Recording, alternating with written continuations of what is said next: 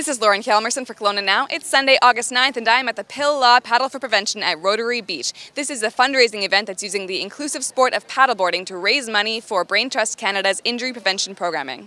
BrainTrust Canada is a not-for-profit society and a registered charity providing services to individuals with acquired brain injury. And we also provide injury prevention, public awareness and education, targeting youth who are at the highest risk of injury. The Paddle for Prevention was a racing event. There were family teams, corporate teams, individual racers, and a fun no-fin race. Ron Cannon was the event MC, and the park was packed with people. Paddleboarding has just obviously become very popular, and we were just trying to think about something that would be unique and really inclusive of all ages. So it just came together. It's our first year of the event, and we have a lot of first-time paddlers, which is really quite cool because they're willing to just come out and give it a try.